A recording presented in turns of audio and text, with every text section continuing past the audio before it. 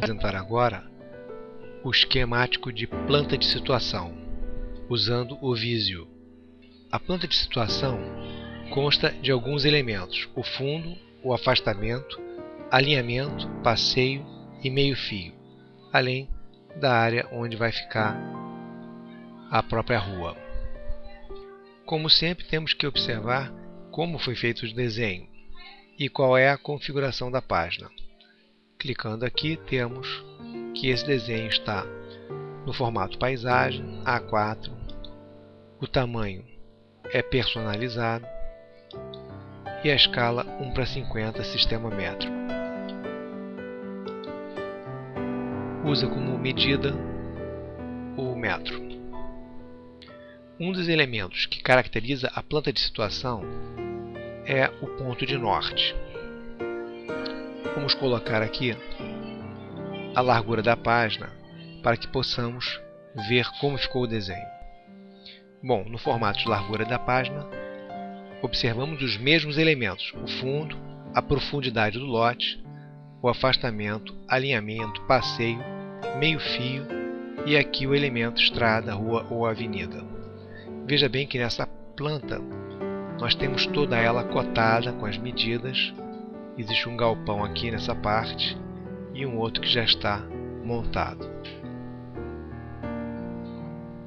Aqui está destacado o passeio do galpão, do prédio do galpão. Vamos apresentar aqui agora algumas alterações nessa planta. Essa planta atualmente está formatada na configuração da página com papel de carta, o mesmo tamanho da impressora, sem escala, e o sistema em polegadas será alterada para o papel A4 e depois para o A3.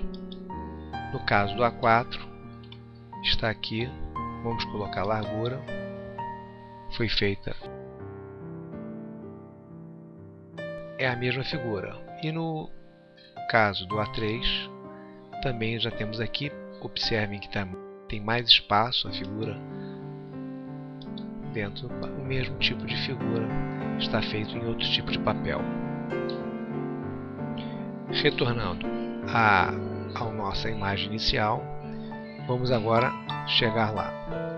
Inserir uma página, ele vai botar com as mesmas condições da página de origem. E aí então, o que teremos que fazer? Alterar a configuração da página para o tamanho que nós queremos. A4, mesmo tamanho da impressora, a escala vai ser 1:1 e a propriedade agora podemos mudar para centímetros. Pronto, podemos aplicar o desenho. Retornando para a primeira página, vamos selecionar o desenho, botei a página inteira, seleciono todo o desenho, copio e agora na página seguinte posso colar. Colei o desenho e agora vou renomear essa aba.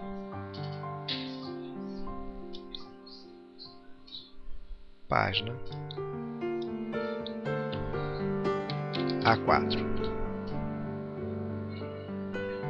Posso salvar.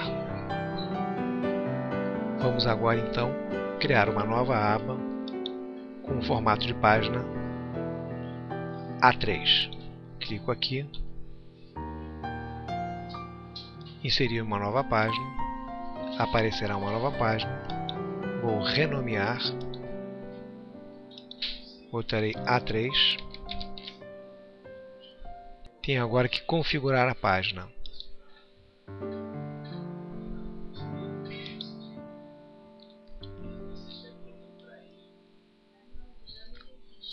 Aqui posso configurar para A3, mesmo tamanho da impressora, a escala vou deixar 1:1 e a propriedade vou manter em centímetros. Aplico e dou OK. Agora pego o conteúdo dessa página e vou copiar para a página A3.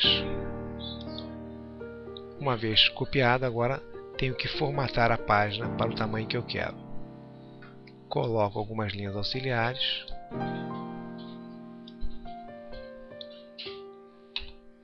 Seleciono o desenho todo. Vou arrastar o desenho até onde eu quero. Posso também marcar a parte do fundo. E agora então posso simplesmente baixar os elementos. Vou botar mais uma linha auxiliar aqui para me ajudar.